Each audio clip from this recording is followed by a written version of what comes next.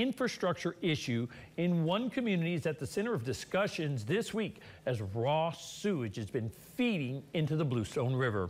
It's happening in Montcalm along Simmons River Road. The issue was discussed for possible funding during yesterday's Mercer County Commission meeting. Our Robert Castillo talks with county leaders about this issue and shares more.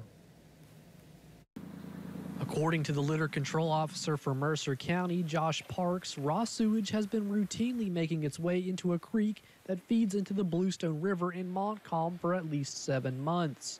It's caused by a malfunctioning sewer pump owned by the Bluewell Public Service District. During Tuesday's Mercer County Commission meeting, the issue was brought for discussion about possible funding to replace the pump. If they can come to us with a solution and something that they can't handle on the fiscal end themselves, then yes, I feel it's obligated on our duty to go in and make sure we help as quickly as possible, because you just can't have this. I mean, this is a national scenic river down here. This is what we're, banking on for our tourism. The general manager for the Bluewell Public Service District, when asked, declined an on-camera interview, but said during Tuesday's meeting that the PSD is working with electricians and engineers to find a solution to the problem. He says once he knows where they stand in terms of solutions, they will come back to the commission for a funding request. In the meantime, Parks suggests that people take precautions for their own health safety. His advice, stay out of the upper Bluestone River.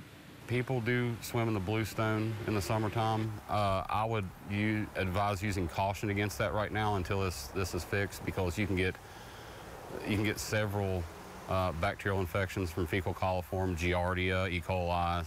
That definitely poses a risk. The concern here goes beyond just the potential impact to local public health. Parks says he's not entirely sure how the sewage will affect wildlife in the area. He says the Department of Environmental Protection and the Health Department have been made aware of the situation, adding that it's not unusual for single-family homes to straight pipe sewage into waterways in the state, but says it should never reach this extent. Here for you in Montcalm, I'm Robert Castillo, WVVA News.